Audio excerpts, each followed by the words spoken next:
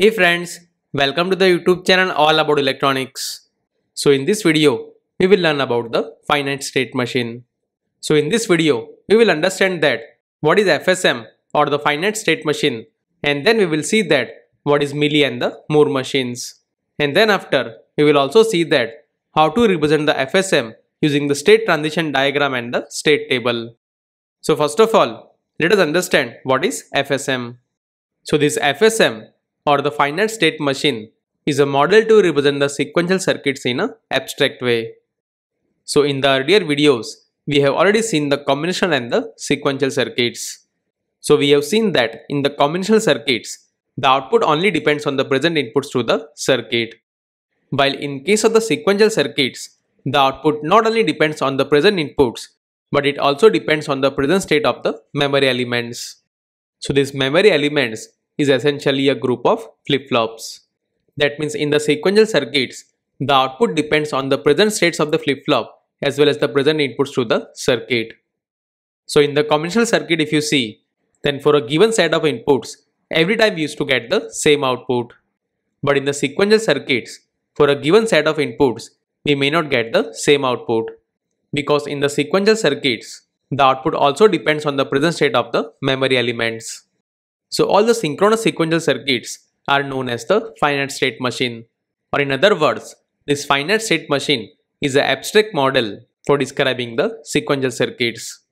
So all the synchronous sequential circuits which we have discussed earlier, like the synchronous counters or the registers, are the example of the FSM. And the reason it is known as the finite state machine because it has finite number of internal states. So each FSM has a set of inputs and outputs and a finite set of internal states. Now in this finite state machine, depending on how the output is generated, we have two FSM models, that is Mealy machine and the Moore machine. So in the Mealy machine, the output is a function of the present inputs as well as the present state of the internal memory elements. So as you can see, in the Mealy machine, first this combinational block generates the input for the memory element. And according to those inputs, at the next clock edge, the state of the memory element will change. So basically, this combinational logic will decide the next state of the memory element. So as you can see, the input to this combinational block is the external inputs as well as the present state of the memory element. And the present output of this memory element is going to the output combinational circuit. So this output combinational block will generate the output of the overall circuit. Now in case of the Mealy type finite state machines, the present external inputs will also be the inputs to this output combinational block. So if you see the overall output of the Mealy machine, then it is the function of the present state of the memory element as well as the present inputs to the circuit. On the other hand, in the Moore machine, the only difference is that these external inputs are not connected to this output block. That means in the Moore type finite state machine, the output is the function of only the present states of the memory element. So if you see this sequential circuit, then it is the example of the Moore machine. Because in this case if you see, then this output A and B depends on the output of these two flip-flops. So if you see over here, then this logic gates generates the input for these two flip-flops. So basically, it is a next state combinational block.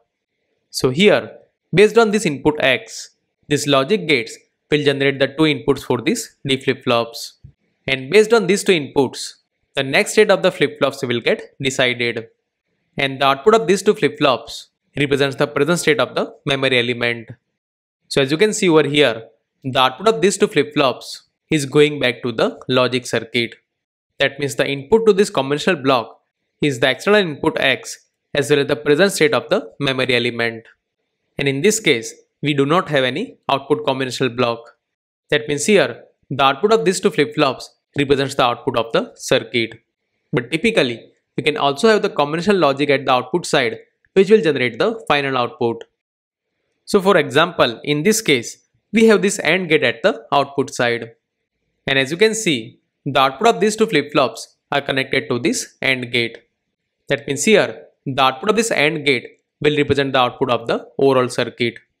So in this case, as you can see, the output of the circuit depends only on the present state of the flip-flops. And that is why this circuit is an example of the Moore machine.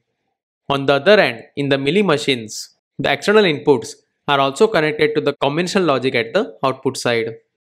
So for example, this sequential circuit is an example of the Mealy machine. So this circuit is similar to the earlier circuit, but here this OR gate is connected at the output side. So as you can see, this input X is one of the input to the OR gate, while the second input is the output of this AND gate. So in this circuit, this output Y depends on the present input X as well as the present states of the flip-flop. So in short, depending on how the output is generated for the circuit, we have two FSM models, that is Mealy machine and the Moore machine. But irrespective of the type of the FSM, the behavior of the machine can be represented in the three different ways. The first one is the state transition diagram. So this state transition diagram is a pictorial way of representing the behavior of the FSM. The second one is the state table. So the state table represents the same information in a tabular form. And the third one is the state equations, which is the algebraic way of representing the same information. So using any one of the three methods, we can describe the behavior of the FSM. So in the earlier videos of the flip-flop and the counters, we have already discussed about the state table and the state equations. But we haven't talked much about the state diagram. So in this video, let us understand it in the detail. So like I said, the state diagram is a pictorial way of representing the behavior of any finite state machine or the sequential circuit. So in the state diagram, every possible state is represented as a circle. For example, in the given state diagram, we have total 4 possible states. So all the states are represented in the circle. And to differentiate all the different states, each state is assigned the specific value. So in this case, as you can see, the each state is represented with the different character. But typically, the each state is assigned the binary value. So as you can see over here, since we have 4 states, so each state is represented with the 2-bit numbers. That means in the state diagram, every possible output state is represented as a circle. And in this state diagram, the transition from the one state to the other state is represented by the arrow. So here, these arrows represents the transition from the one state to the other state. And the binary value on top of these arrows represents the input value, which will lead to this state transition. For example, if the current state of the circuit is 0, 0, and when we apply the 1 as an input, then the state of the circuit will change from the 0, 0 to 0, 1. But in the same state, suppose we apply the 0 as an input, then the circuit will remain in the same state. So in this way, the binary value on the top of these arrows represents the input which will lead to this state transition. And the value next to the input represents the output of the circuit corresponding to the specific input. So for example, if the circuit is in a 0, 0 state, and if we apply the 1 as an input, then as you can see, the output of the circuit will become 0, and it will go into the 0, 1 state. So that is how the state diagram represents the behavior of the finite state machine or any sequential circuit in a pictorial way. So from the state diagram, we can get to know the number of inputs and outputs as well as the number of states of the finite state machine. And it also shows that how the change in the input leads to the state transition and the change in the output. So this state diagram is a diagram of the Mealy machine. Because like I said, in the Mealy machines, the output is a function of both present states and the input. And that is why over here, these outputs in a green color are represented just beside the inputs. But in the Moore machines, the output is a function of only the present state of the memory elements. And that is why in the state diagram of the Moore machines, the output is represented in the circle itself. For example, in this case, this binary value in the brown color inside each circle represents the output of the circuit corresponding to the specific state.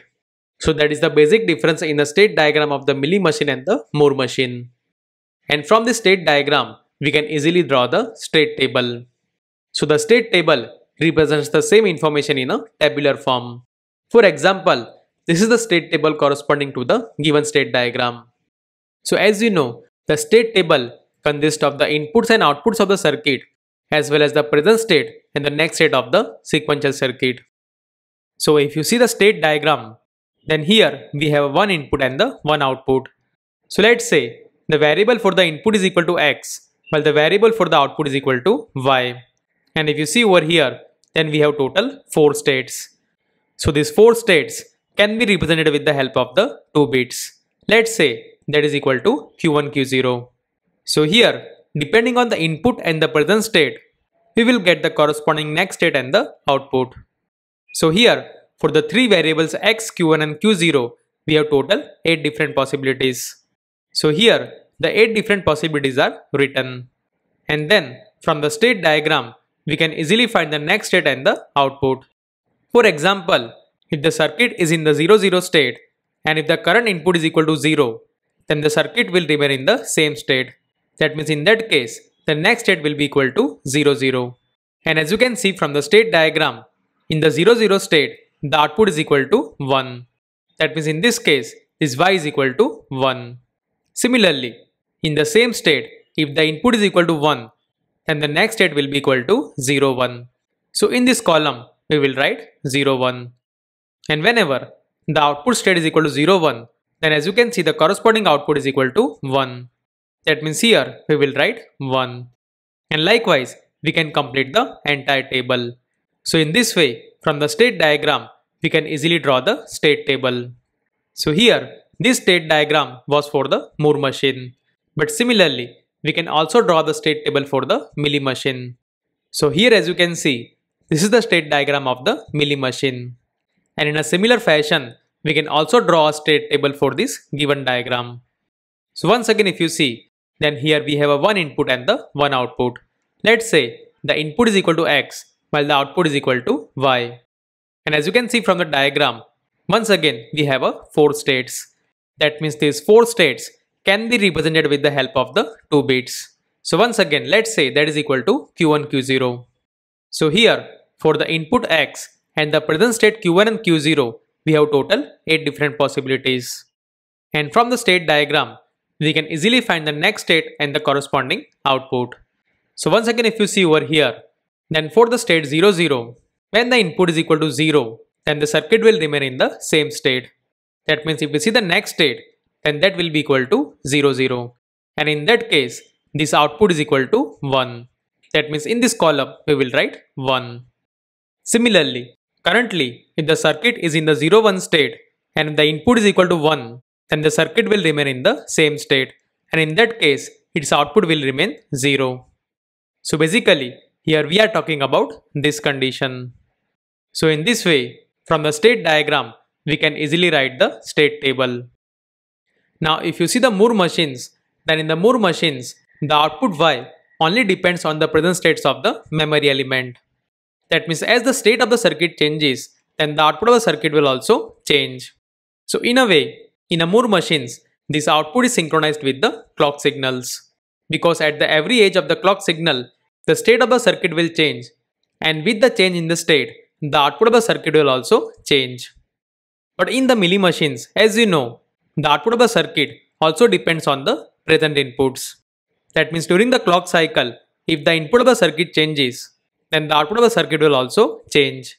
For example, for the given Mealy machine, if the present state is equal to 0, 0, then with the change in the input, this is how the output of the circuit will change. So as you can see, during the clock cycle, if the input changes, then the output of the circuit will also change. So in a way, in the Mealy machines, we also need to synchronize the input with the clock signal. So typically in the Mealy machines, the input is synchronized with the inactive edge of the clock signal. So in this case, as you can see, the input is synchronized at the falling edge of the clock signal. So by doing so, the input to these flip-flops will also get stabilized just before the next clock edge. And in these Mealy machines, the output of the circuit is sampled just before the next clock edge. So for example, if we see this clock cycle, then in this clock cycle, the output of the circuit will be sampled just before the next clock edge. So that is the basic difference between the Mealy machines and the Moore machines. So I hope in this video you understood what is finite state machine and what is Mealy machine and the Moore machines. And I hope you also understood how we can represent the any sequential circuit using the state diagram and the state table. So in the next video, we will see that from the given sequential circuit, how to draw its state diagram. So if you have any question or suggestion, then do let me know here in the comment section below. If you like this video, hit the like button and subscribe to the channel for more such videos.